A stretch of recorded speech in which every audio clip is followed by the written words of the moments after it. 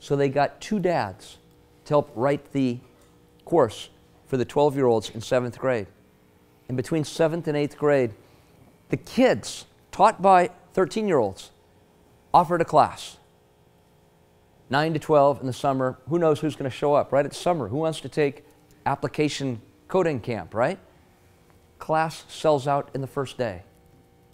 $495 a kid. Every mom wanted their kid in that class. So they did the afternoon. Sold out in a day. They went into week 2, eventually into week 3. While I was like mowing lawns in the summer, these kids were making, get this, $5 grand a week. Schools and the grown-ups couldn't figure it out. Kids and dads did. I just want to reiterate, there is a revolution in using technology in schools. There are firms like Quizlet, which, do any of you know, how many of you know what Quizlet is? Okay, so the reason I mention this, there's a whole debate. Is there enough testing? Should we have more testing? Testing equals accountability. Maybe more. Others say, you know, fill in the bubbles, you don't learn much. There's a dirty secret here, folks. Everybody says students don't want tests. Students actually are willing to take tests. Maybe not the standardized ones, but by and large, students would much rather figure out on Tuesday or Wednesday night whether they know the stuff than show up on Friday and get a C- and go, oh crap, I really didn't know it at all. And so there is this website, 100% free, that has tests on it, so you can go in for whatever you might want to take. US capitals, multiplying fractions, dissecting a worm, it's there. Dissecting a frog, there too. Starfish, that's there too. How many tests would you guess are available on Quizlet at this moment? For free. Take a guess. 5,000? Low? A million? Low. 10 million. Way low. 100 million? 90 million, heading toward 100. So every test, look folks, you're not the first one to take a test. You're not the first one to be in 2nd grade.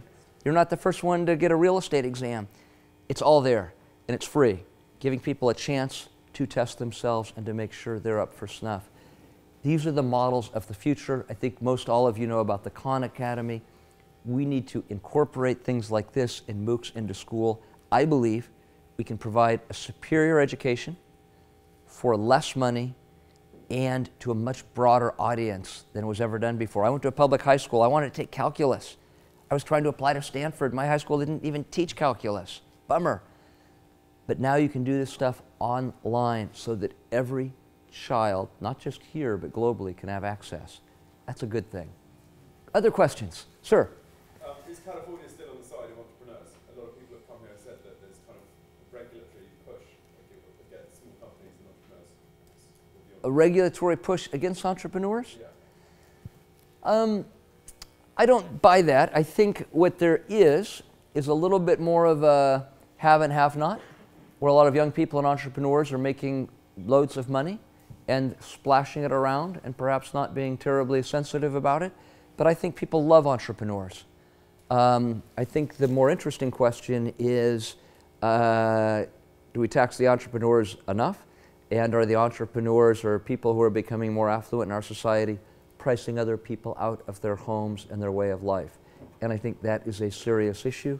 And that's why I started out saying California is the most extraordinary place on the planet.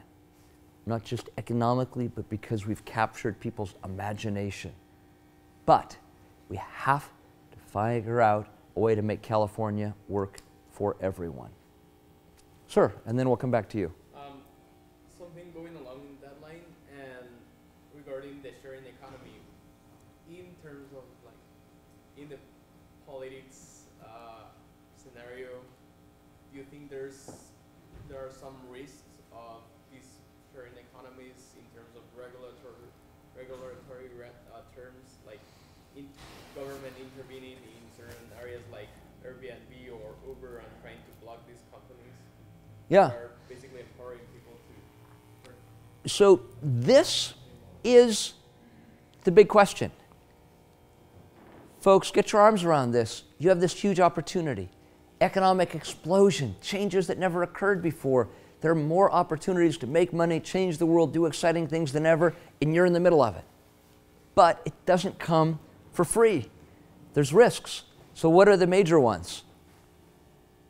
You mentioned some. Safety, privacy and security. I mean, stuff's going to happen. I mean, just imagine you've got a world that for 10,000 years, people are riding around on horses, and all of a sudden the guy shows up with a car. And people are saying, geez, weighs a couple thousand pounds. That could run people over. We have the same thing today. We have huge privacy risks, huge security risks. This privacy issue is something you're going to be dealing with for the rest of your life. And if you can spend a little bit of time to understand that, you will be very smart. I have to stop here for a moment. For the last 30 years, a lot of people in Silicon Valley have said, it's been this strange libertarian thing. You know, we're entrepreneurs, we're doing great stuff, we don't need government. You almost never hear that anymore because people understand.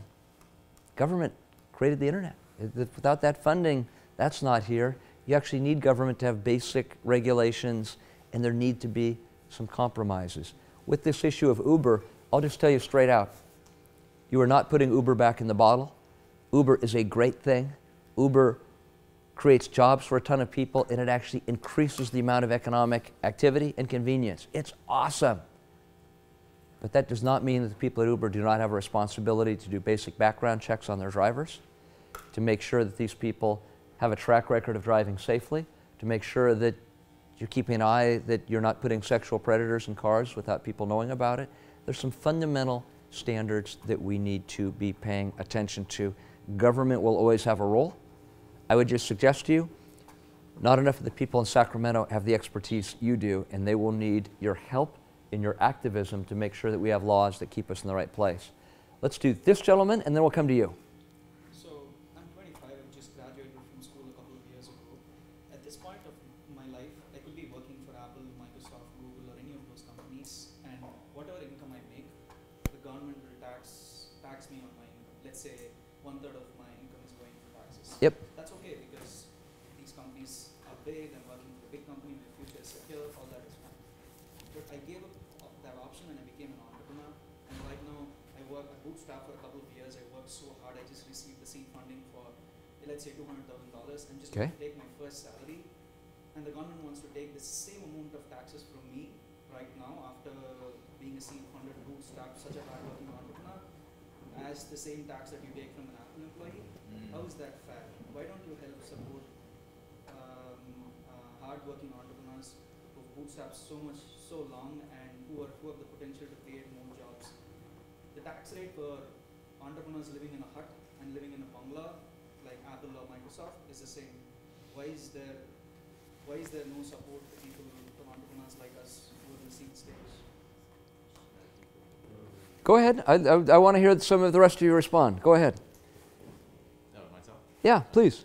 Well, no, I think it's a really interesting concept because people being able to keep afloat when they're taking on risk, what else can offset that? I mean, granted, we spend all the time and we spend all our effort into either serving a table or whatever we need to do, and to know that the society is actually endorsing that kind of behavior to be able to grow it, over time.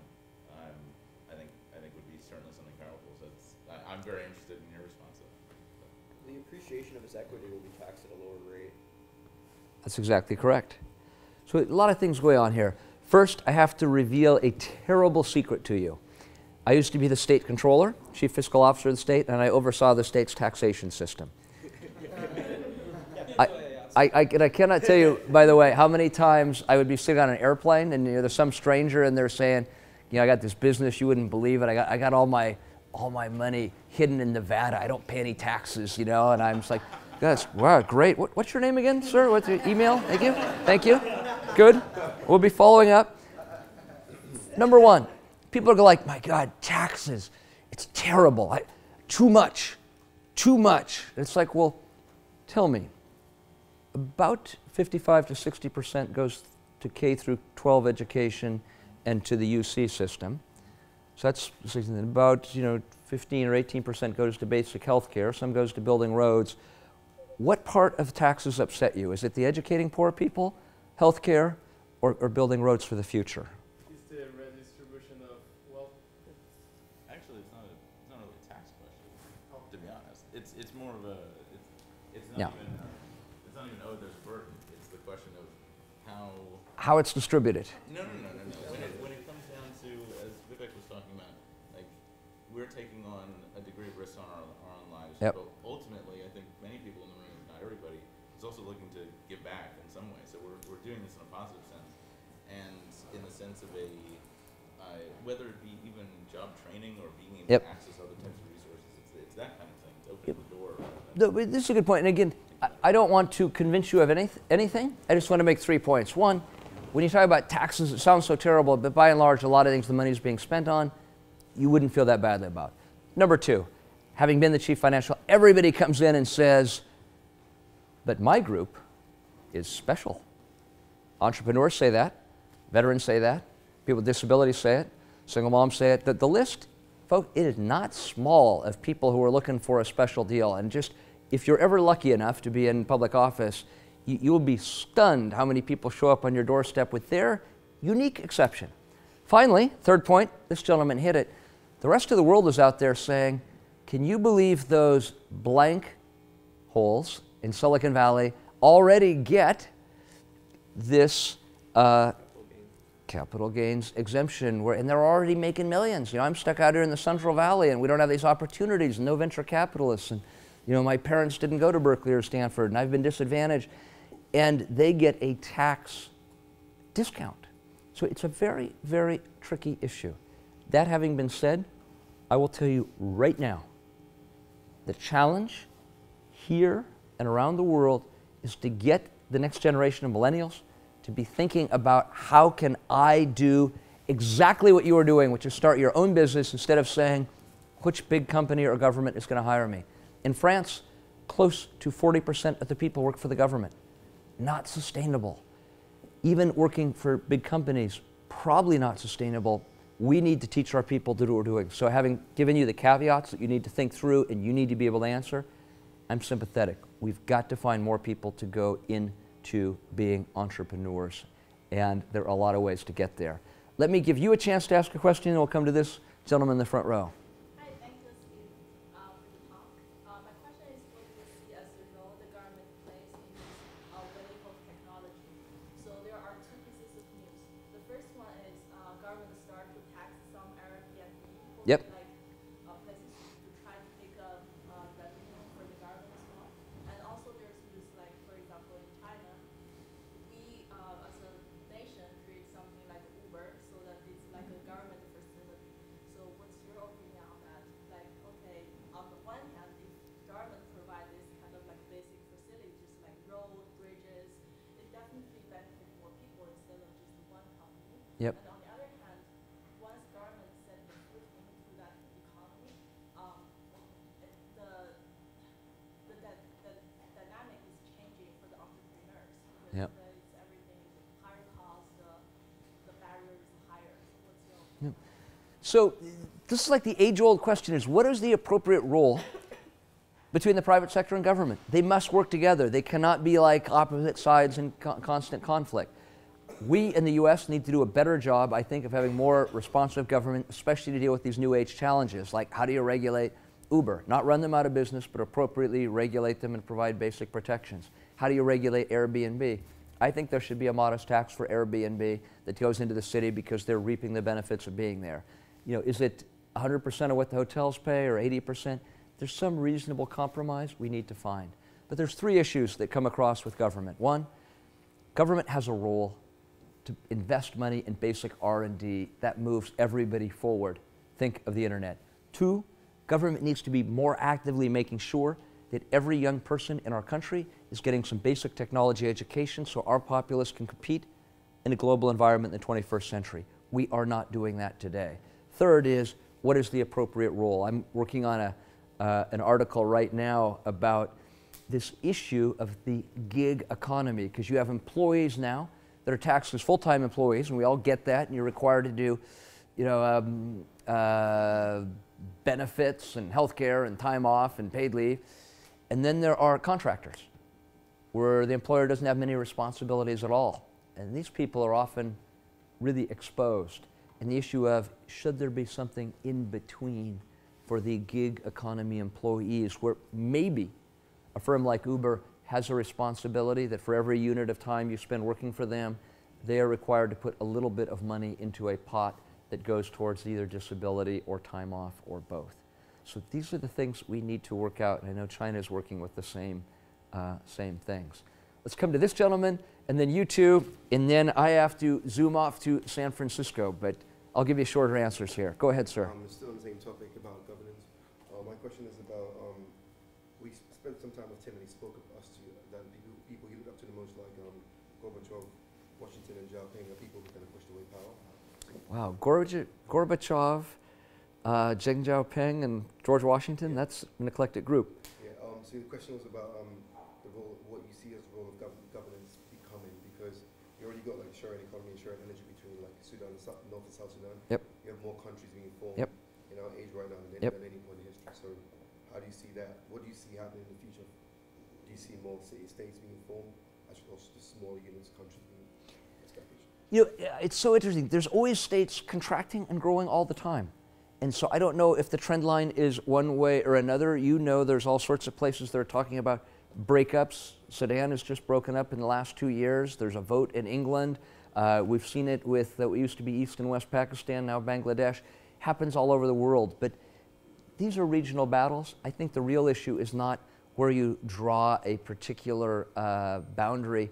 It is how can you make government work better? And for me, and I want to dovetail off what you said, most of us in America have said, we live in a democracy. In America, the greatest place in the world. I agree.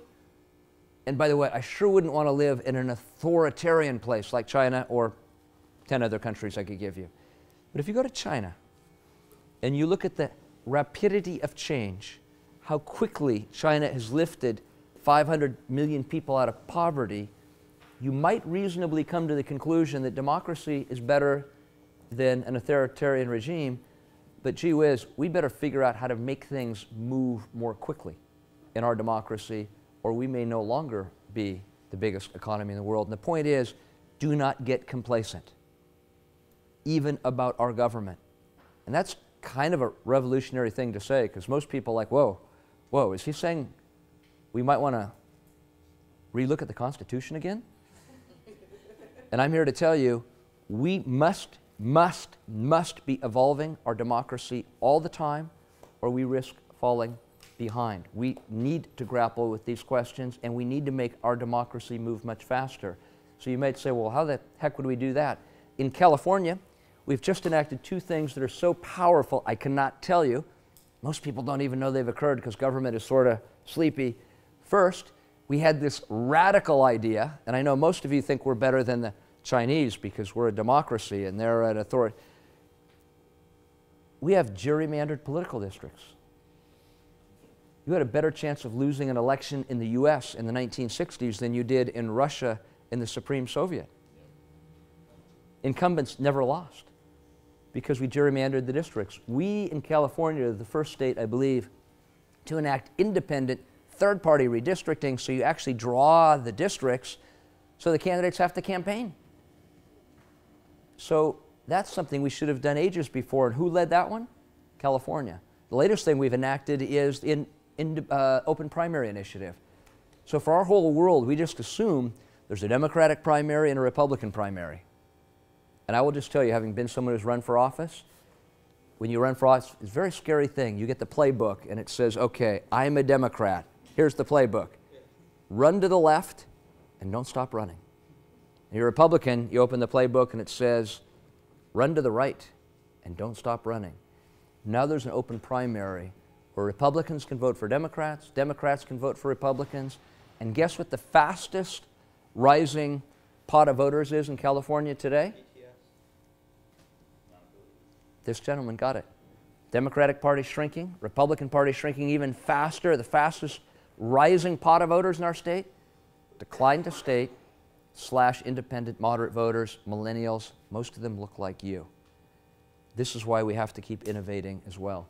I'm going to do 2 more questions and then I've got to take off. Sir? Yeah, I was just curious what your thoughts are on Proposition F, which for people who don't know about it, I don't know a whole lot about it, but I think it's a proposal to limit the number of days that San Francisco Airbnb homeowners can a greater idea of regulation on Airbnb. Yeah. So again, I'm not an expert on all the city initiatives. From what I understand here, this is probably a reasonable step forward. You need to have some modest compromise. And again, I do not want to close Airbnb down. It is important stimulus to the economy. It increases tourism in our place. And I think the more people travel around the world and actually live with people in that area, it's a good thing.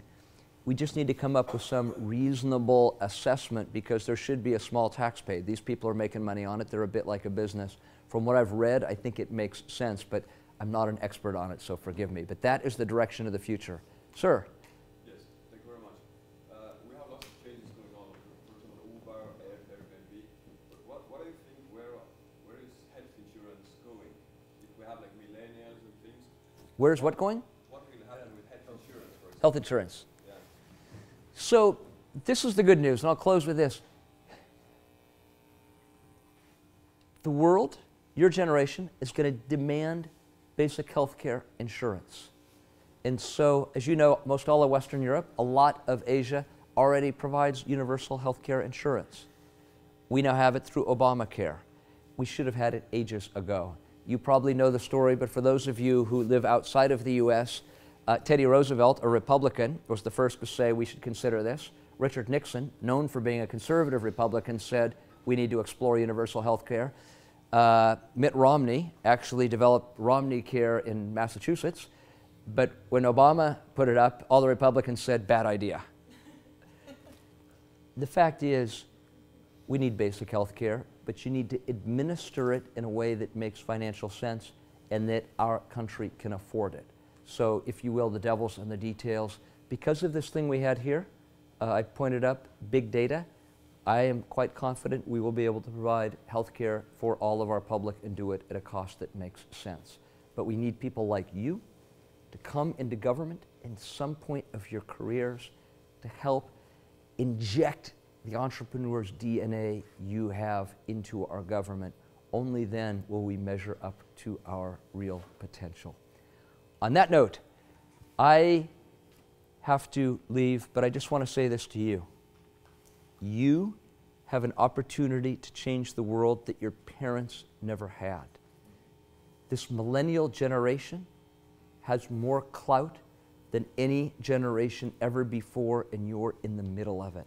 The fact that you're at Draper University gives you opportunities other people could never have dreamed of. I challenge you to go out and do something special.